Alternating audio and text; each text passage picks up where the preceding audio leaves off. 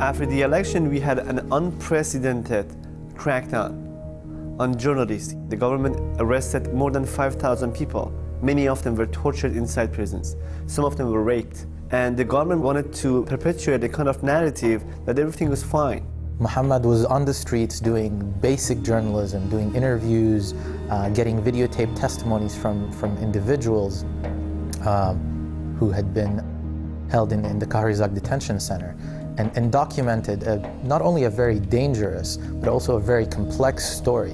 Unfortunately, he's paying the price for that right now behind bars. When he went to prison, he faced solitary confinement, and he was forced to write confession letter to say that what he said was not right. He was forced to deny the reality, the truth, and this is something he's resisting to say. He showed his readers that the people who were held there were students and mothers and bakers and doctors who went out onto the street to make their voices heard, who were simply at the wrong place at the wrong time and really had to face the wrath of the system. The Kahrizak detention center very quickly became known for the substandard treatment and for the abuse and torture that was taking place, and he exposed a lot of those stories in a way that very few other journalists were able to.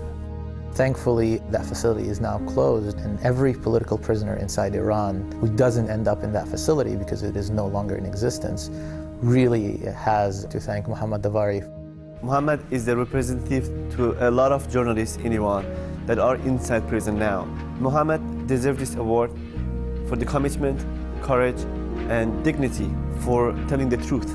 It's incumbent upon us to continue to shed light on Davari's case and on the cases of the dozens of other imprisoned Iranian journalists, because if we don't, then the government has succeeded in silencing Iranian journalists.